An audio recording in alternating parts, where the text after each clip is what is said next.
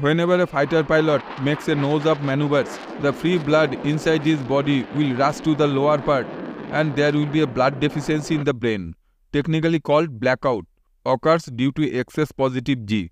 The opposite situation is negative G. When he makes a nose-down dive, free blood will rush to the brain. The situation is known as readout. Both the situations are uncomfortable for human body. Excess G for a little longer, the pilot may become unconscious and eventually may die. To prevent this comes the anti-G suit. It is made of bladder and can be inflated by pumping air through its hose, which remain connected in the cabin.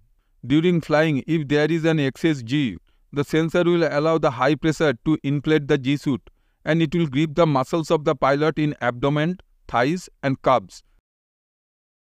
The same way the blood pressure measuring instrument grip our biceps, thereby preventing the free blood flow inside the pilot's body and helping him to sustain more G.